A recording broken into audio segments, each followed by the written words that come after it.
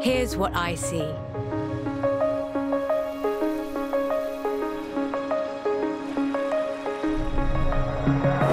I see a festival that never ends.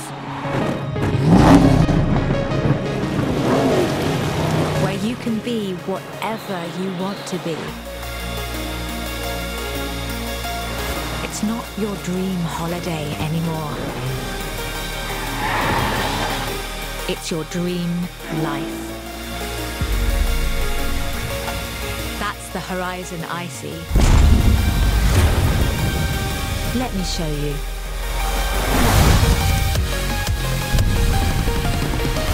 Welcome to autumn. A new beginning for the festival that never ends. Don't go anywhere.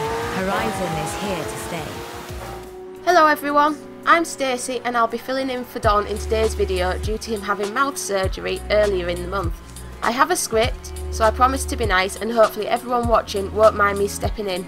On the 31st of August, Don was invited to preview Forza Horizon 4 exclusively at the McLaren Thought Leadership Centre and he quotes, "It's a day he will never forget. It's not every day you get to play the best racing game in the world surrounded by the most beautiful cars on the planet." Forza Horizon 4 truly is a massive step up from what already was the perfect racing game.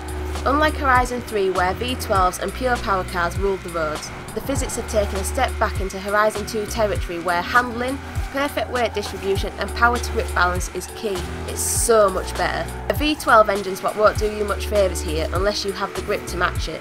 The game is breathtaking. Forget what you see on live streams, forget word of mouth. You have to play it in real time to really appreciate everything.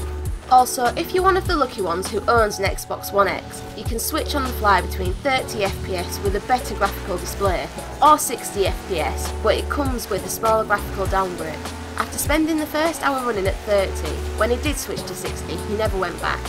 All the original features make a return, including one of his favourites, the upgrade basket. It might sound daft, but not having to wait for each individual upgrade to be applied while in the garage is a godsend. It's only a small thing, but it's great to have it back.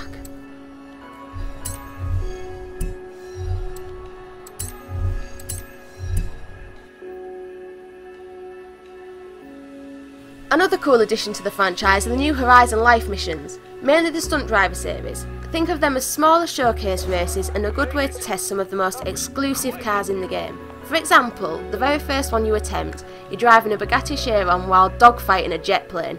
Not to mention ending the scene with a massive 1,000-foot jump. Not bad for your first day on the job. Hook it left, but keep your foot down. New pursuit vehicle! For now. Good. This is all good stuff. Don't relax, kid. We're not done. Keep it loose and fast up the hills, line it up, floor it, pray. Hey, eyes forward, ignore the camera. All in all, Forza Horizon 4 in his very unbiased view is easily the best Horizon to date. The amount of content within the game is insane. He can't wait to show you all the many ideas he has planned, not to mention his new project coming soon that he promises will blow you all away. A massive thank you from Don Joewon's son to Xbox UK, Playground Games, Forza Motorsport and McLaren for what can only be described as a day he will never forget. Thank you for having me.